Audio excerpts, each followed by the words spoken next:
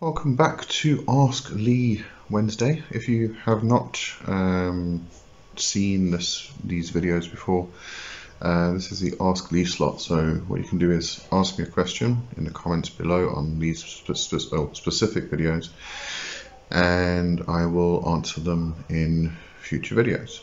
Alright, so remember to ask your questions in the comments below. Okay, so first question today from Lau Perez. I hope I'm saying that right. It's not Law, it is Lau, hopefully. My question for Ask Lee: is there a method or methods available to avoid being seen magically, astrally in dreams or readings by other occultists or readers? I mean the ones that put obstacles when you are working a target. There are various methods actually, and it obviously depends on the individual and where your skills lie, I think mostly. There are a variety of Goetic spirits that you can work with to make or bring invisibility, and this is really what we're talking about here. Because what you're doing is you want to hide yourself, and because it is hiding yourself in the sense of hiding your energy, it would be a case of invisibility. And what we mean by invisibility is you don't, like, it's not like the movies like Invisible Man or anything like that, where just become completely unseen, and you can talk to somebody and they can't see you. They can interact, but you're not there. It's more a case of not being noticed.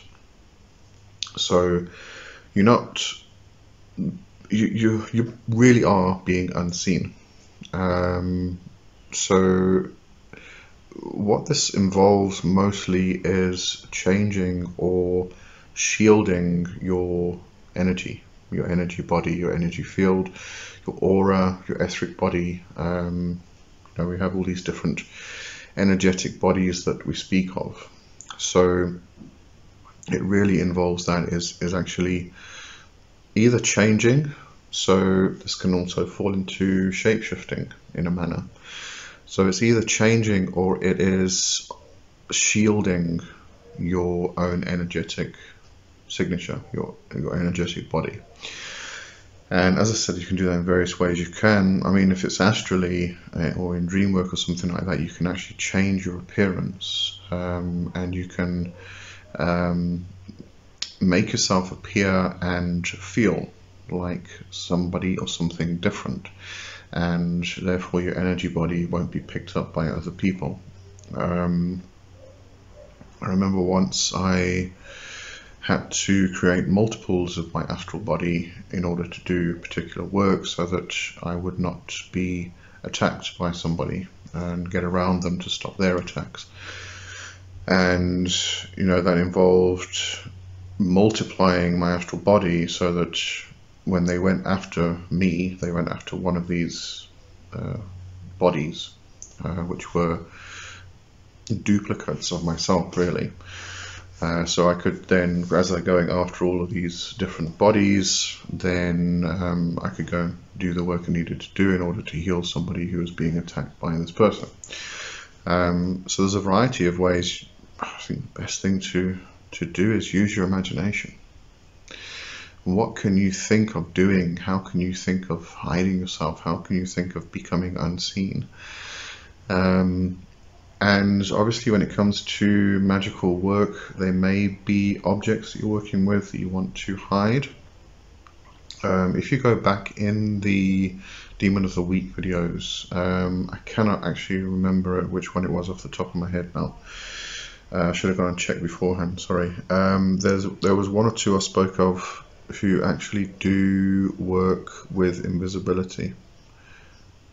And I spoke about invisibility then, and hiding objects, important things to you. You can hide them. You can make it so that nobody actually sees that they're there. They don't notice the things in your presence or in your house or whatever. So there's definitely ways of hiding things, yourself or other objects, and it really is about shrouding it in this veil of energy which makes it unnoticed. So yeah, as I said, invisibility really is about being unnoticed. So as an example, you could walk into a room of people and not go up to anybody or say hello. As soon as you interact with somebody, they're obviously going to notice you. But you could walk into a room of people and just sit down and just watch, and the people will probably not even know you're there. They won't notice your presence if you've been working an invisibility spell. Obviously, there are some dangers that come with this, depending on what you are doing. I mean, if you don't want to do an invisible, gonna blame everything on Mercury. Don't want to do an invisibility working and then walk across the street in front of a car, for instance. That would be a bit silly. But yeah, there's lots of different ways we can actually do that. So yes, you can do it. Methods. Is there a method or methods?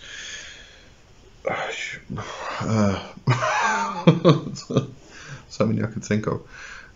One, work with Goetic spirits that actually do this type of work. Two would be the same as shielding work, where you are imagining a shielding. My God, Mercury today with my trying to talk me. This is great. I love it. Where you would be shielding yourself in a protective sense, imagining this shield going up around you to prevent any type of energy coming through to attack you, and it sort of rebounds the energy. That same type of work you can use in order to make yourself unseen. So you would just basically cover yourself or envelop yourself in something which refracts the attention of other people. So those kind of methods work fantastically.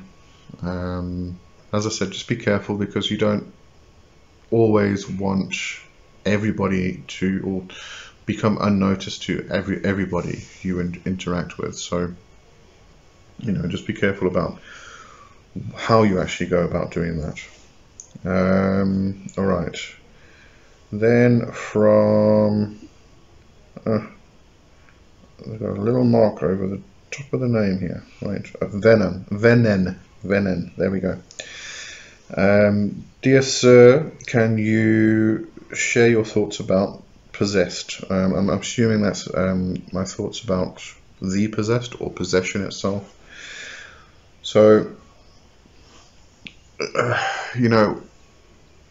there are two main forms of possession. One is the one that we hear about often, and mostly from Christian stories, or Christian-based stories, and Catholic-based stories, where somebody has become possessed by the devil. They have become possessed by a demon who carries the name of Legion, or is possessed by Beelzebub or Lucifer or whatever, and they speak in other tongues. Their bodies twist into horrible forms and things like this. Mostly, in fact, I'd probably say in 99.9% of cases, those are astral parasites which have attached to the person. In a lot of cases, it's a psychological trauma which is manifesting. Are they possessed by the devil? Are they possessed by Lucifer? Are they possessed by Satan? No. No, they're astral parasites, and as I said, quite often it's not even a possession of a spirit. It can be a psychological a trauma which they're experiencing and is manifesting physically.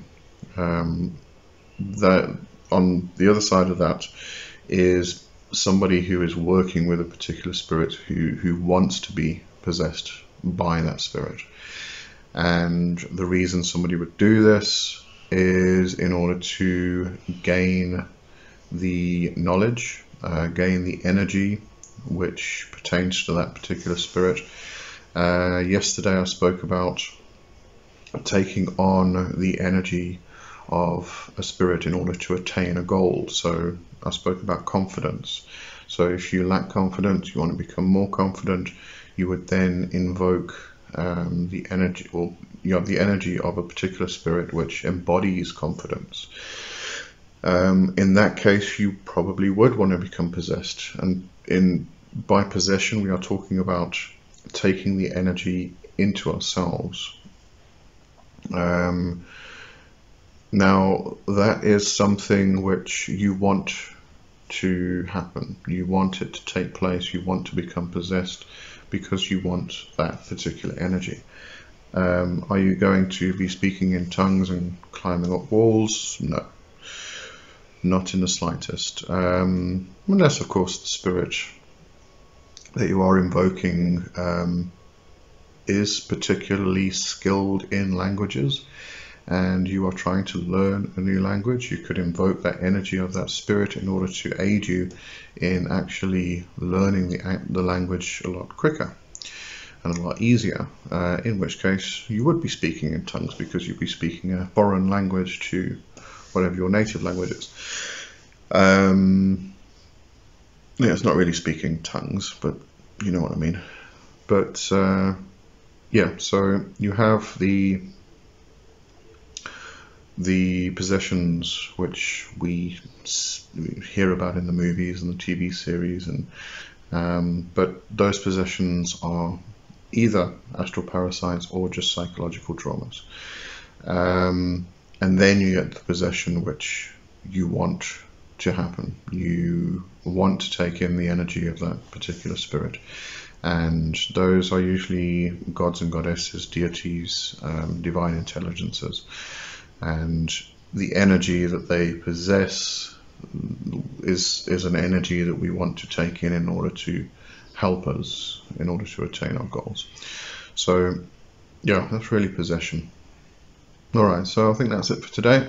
I've a couple more questions next week, and as I said, if you do have a question you would like to ask me and have me answer on this slot, then just leave the question in the comments to this video, and I'll put it on the list.